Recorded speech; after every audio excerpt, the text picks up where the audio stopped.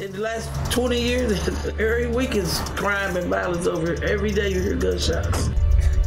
And the violence is getting worse and worse. Resources, we don't have no resources. It would be good to have a block party over here to get all the community together. Or mentoring programs. Mentoring. Yes, mentoring is very important. You can get people to talk to people to go to the right direction, and if it can lead on from one person to the next person, and it'll build up off of that.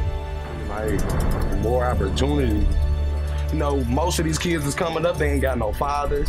They mothers ain't worried about doing nothing but clubbing or hitting the streets.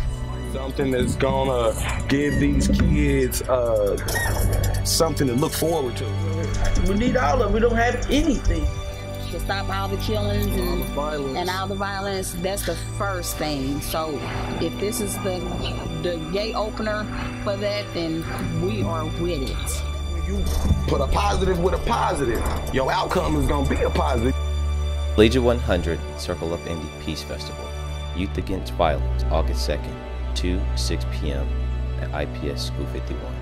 Bridging the community education, health, mentorship, and employment.